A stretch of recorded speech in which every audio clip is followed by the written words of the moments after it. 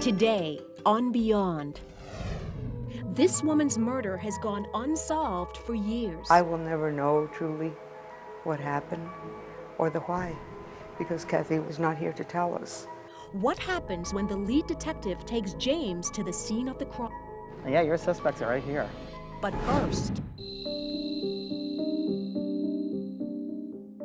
the reason for me being here today is to connect with my mother who committed suicide. My mom and dad bickered often, and I always felt like I was caught in the middle of their arguments. Being 8 months pregnant, for my sanity and for my baby, I just refused to talk to them any longer, take their phone calls.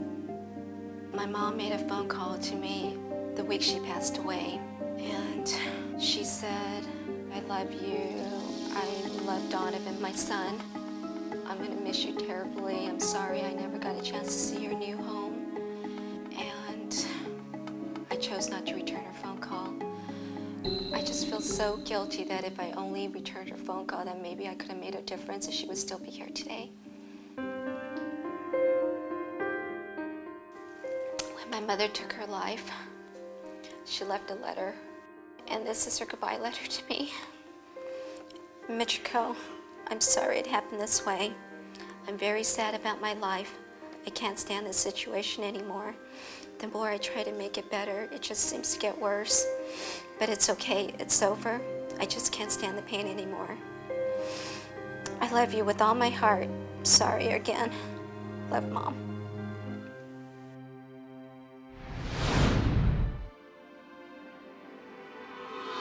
using his extraordinary psychic ability to communicate with spirits, he's transformed lives by unlocking mysteries and sharing secrets from the other side.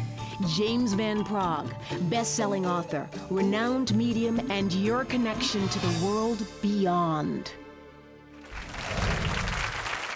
Hi, Michiko, is that your name? Nice. Michiko. Michiko, yes, nice to meet you. Nice to Michiko. meet you too. My name's James. Nice to meet you. Thank you for coming here today. Thanks for having me. You're welcome. I know your mom. You want to contact your mom? Yes. Who committed suicide? Yes. Okay. So I'll do what I can do. All right. Thank you. Let's see what happens for you. Her father, is he also in spirit, please? Your mom's dad. Yes. Okay. He is. Because he came to get her when she crossed over. Oh, okay. really? I must tell you that. I'm seeing a lot of white flowers, like carnations, and not only carnations, I'm seeing gladiolas. I'm seeing a lot of gladiolas, like white gladiolas. And I'm sorry, what else? Oh, I'm sorry, gardenias. Oh. Gardenias.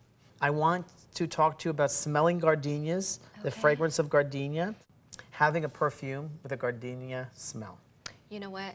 That's mine. Okay, so that's what it means. And okay. yes, because I don't know mine. what she's just talking about that. Your mom's Okay. talking to me about that. I want to also ask you, is her mother also in the spirit world, Yes, she please? is. She just, I don't know if she's recent or she's in something about being new, okay? Yes. That passes over into the spirit world. Yeah, it's my grandmother. Okay. Just passed away last year. Okay, well, she's just talking to me about someone else came over with her. Okay.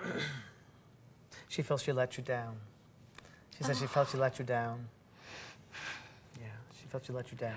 And she didn't mean to let you down, okay? No, Didn't mean to let you down. We've often had this discussion. Okay, okay, hold on one second.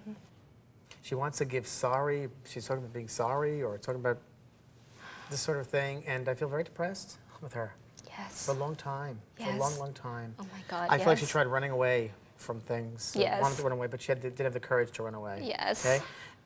Who owns an apartment building or want to manage an apartment building? My father-in-law owned an apartment building.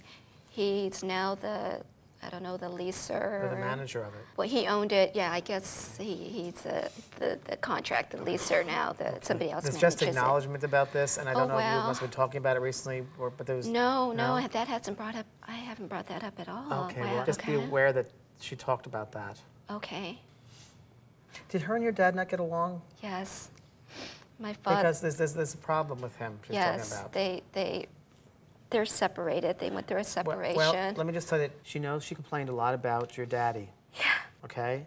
And she's sorry that, and she says she doesn't want you to feel guilty that you didn't listen to her. Really? I don't know what this means. And I would not feel bad about you not talking to her that final time, or, understand? You understand that? I want you to be, because your mother's okay with that. And your mother's telling me that she couldn't handle her emotions. Yes. She could not handle her emotions. She wasn't herself. She couldn't do it. And she's gotten help.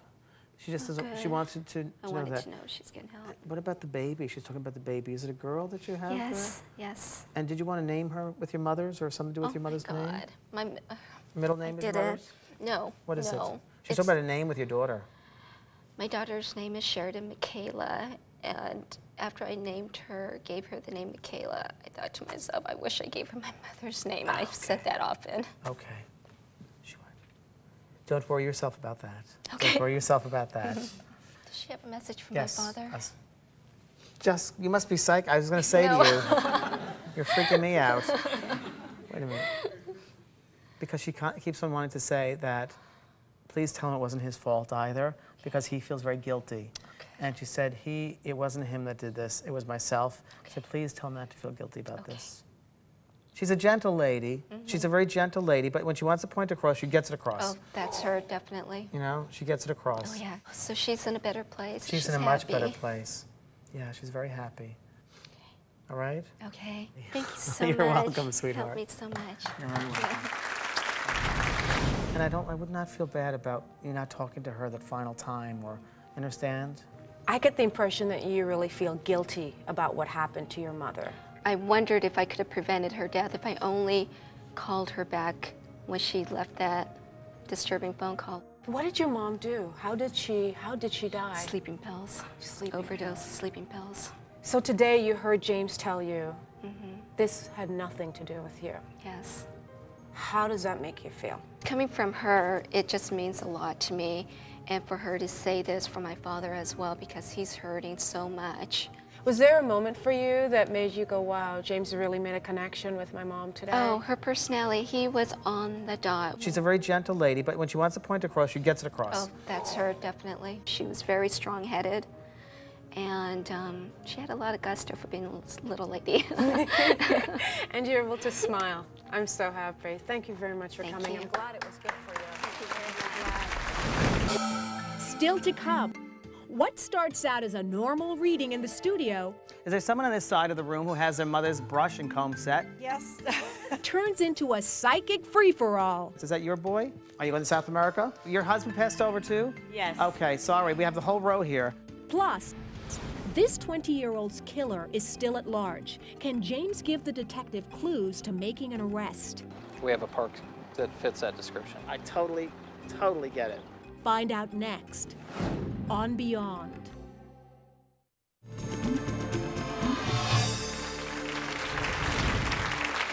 20-year-old Cathy Torrez was killed 8 years ago, and her body was found in the trunk of a car.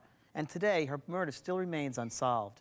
Cathy's mom and sister, as well as a lead detective in the case, asked me to sit down with them to see if I could help. Here's what happened.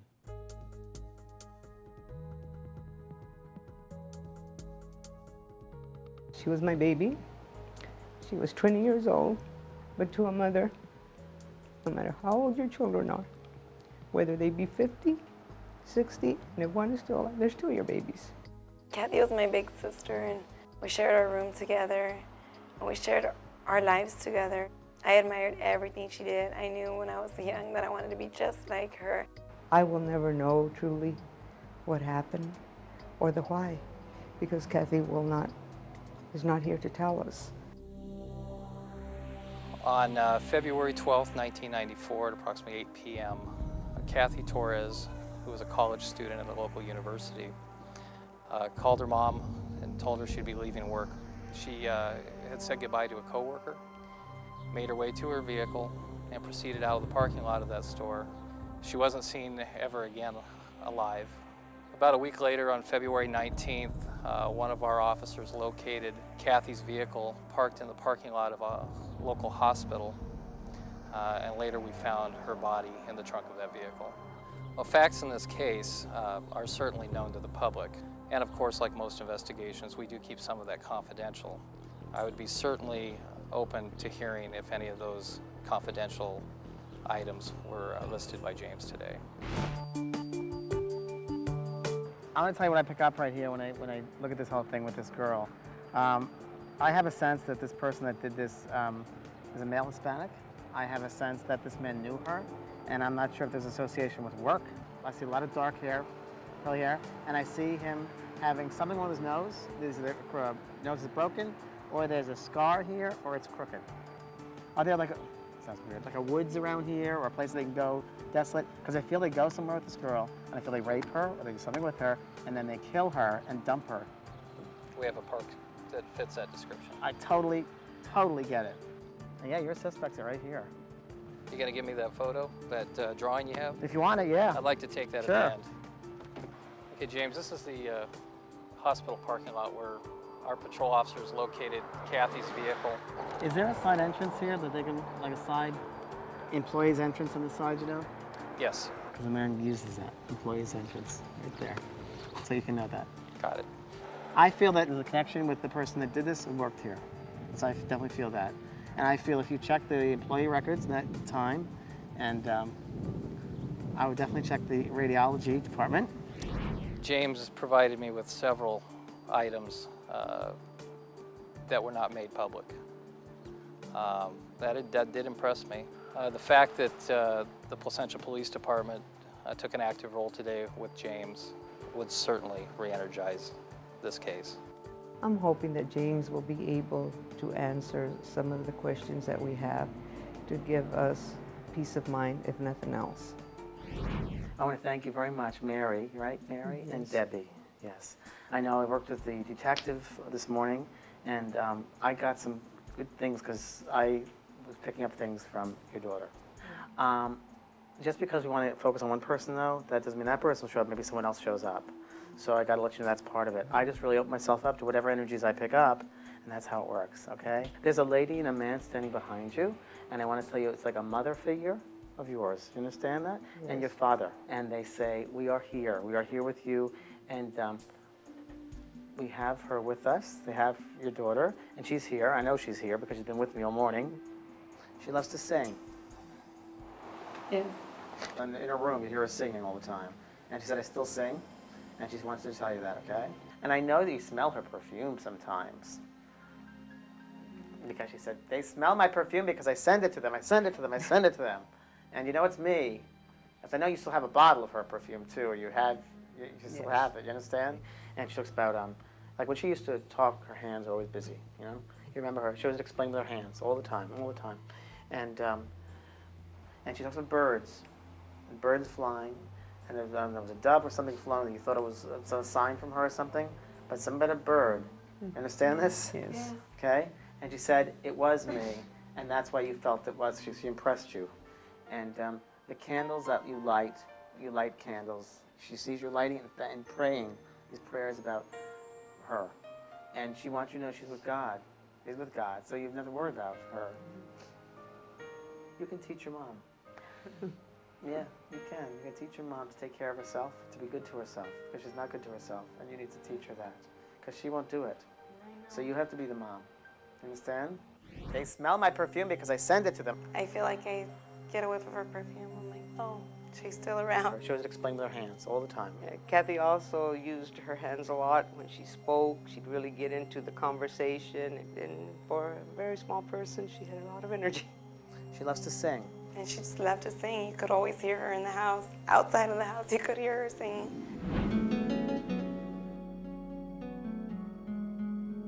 You move on, but you don't forget. You don't forget what has happened.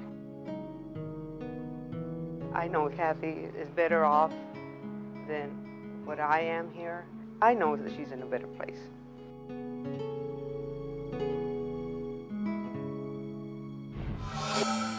Next. There's 3 in the family. Is that right? 3 kids or? I just went blank. Psychic amnesia strikes again. I'm like, Okay, that's all right. Let me tell you about your family. Next, on Beyond.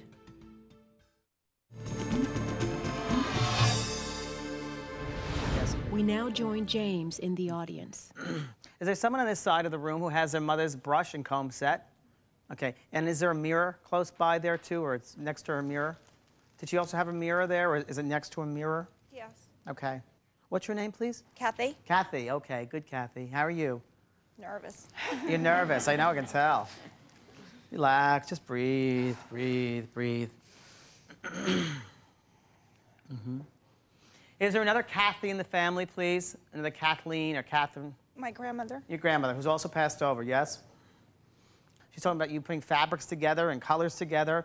You must have recently done something with designing a room or designing something. Does that make sense, please? Yes. Okay. And I want to go even to a fabric store or stores and looking at patterns. And she's telling me you're doing this. So it must be this whole thing, okay? Yes. Good, good. It's just validation, you know? It's just evidence that she's around you, okay? She's telling me you switched color paint or you didn't like the color and you had, remember this? And you had to either bring it back or you had to change it over. Yes. Nothing's sacred anymore in your life. They know it all, don't worry. It's just acknowledgement that she's seen you do this. Now, she's telling me that, I don't know if one is a seafoam color, like a greenish color, a seafoam color. Yes, yes. Thank you. I want to ask you, did you know anyone in the family, or do you know a friend who went through a fire? I want to tell you this, a little boy in spirit who dies from a fire, and I'm not sure if it's someone, I would think then it's someone you must know, or you'll, someone, please keep it then, because I need to give that to you, because that's what they're showing me. Is there anyone around here who knows someone? Okay, what does this make sense? Is that your boy? My stepson. Your stepson, okay, I'm sorry. So he's coming in here with her, with you. So I'll come to you and just say right as you can stand up, that's okay. But he's coming in choking and he's showing me this with a fire, so I gotta acknowledge that in a second, okay? Sorry, stay there. I'm not sure which one dies very, very fast, very quickly. Was it your father who died very fast, suddenly? Who had the heart thing? My father. He's talking about his heart going, stopping, and he's gone, okay? Yeah, yeah. Okay, and I know you, there were 3 in the family. He's talking about, you know, 3 siblings you must have. There's 3 in the family, is that right? 3 kids, or? I just went blank. I'm like, Okay, that's all right. Let me tell you about your family. I'm going to tell you that he lived a full life, this man. He lived a full life. And I want you to know that he loves you extremely well. And even though he wasn't the one to come out and say it a lot, he really wants you to know this. Anyway, you can sit down now. And you think about all those things that we came through with and make sense if not, right? I got to come here real quickly here. This boy wants to thank you for helping his family out, too. Are you part of the family, then? Is he your stepson? I wasn't part of the family when he died. Okay. Who's Mike or Michael? Good friend. Good friend of yours named Michael. I don't know why, but I feel there's a parent over there for Michael. And I just want to acknowledge that. Okay. His father just passed away last Well, month. the father's okay. So would you please tell Michael I will. that his father is fine and they want to thank him for things he did right.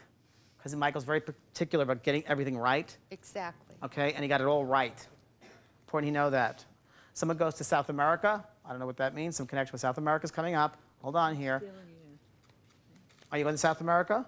I just came back from You just came back from South America. Yeah. Well, I don't know why. Your husband passed over too? Yes. Okay, sorry. We have the whole row here. Your husband is talking about going to South America with you. He still has people down there, by the way. There's still family down there. Yes, that's where I went to go see all of my family. And I want to thank you also for sticking around for so long with this man, because he gives you so much love, and you stuck it out with him. Right. Hold on one second. He is thrilled to be in spirit. He is thrilled to be in spirit. All right. Good. All right. Thank you. You're welcome. Apparently your grandmother sees you decorating with paints and colors and fabrics. Do you feel like your grandmother's around you? oh, definitely. I never met my grandmother, and just when he said her name, Catherine, I'm named after her, and it just blew me away. I want you to know that he loves you extremely well. He just wasn't very demonstrative, and when he said that he really did love me, it felt very good. I just went blank. James calls this thing psychic amnesia, when he will say something to people and they have no idea what he's talking about, and then later on it will kind of click in. There is just a lot. There's all kinds of feelings coming in and things I'm just really gonna, everything was awesome. I don't know what to say. It was just awesome. Okay, I'll let you go then. Okay. Thank you very much. Thank you. If you'd like a chance for a reading with James, send a letter to Beyond, P.O. Box 4399, Hollywood, California, 90078.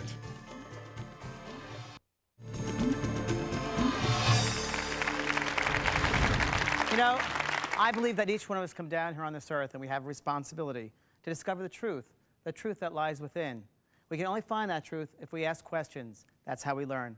I hope you discover your own truth, and I hope we help you do that today. Thank you. We'll see you next time. Is there someone here who brought a child's, something in an envelope that belonged to a child of theirs? Okay, is this a son of yours that passed over? Okay, can I come to you, please? Is this your wife also, or girlfriend? Girlfriend, your significant other, yes? Right.